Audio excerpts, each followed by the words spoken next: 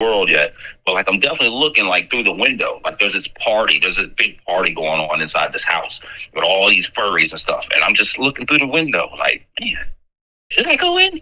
It looks pretty fun in there. You know what I'm saying? It's kind of like a situation like that. Like I haven't actually gone and knocked on the door yet. You know what I'm saying? But I'm kind of tempted though. What do you think? I mean, because I thought that you would be completely against it.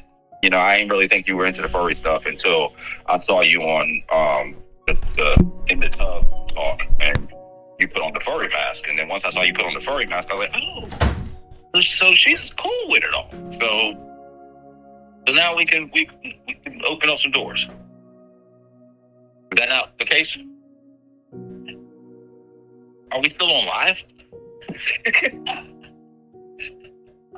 Are you so quiet, baby? You still there? I love you.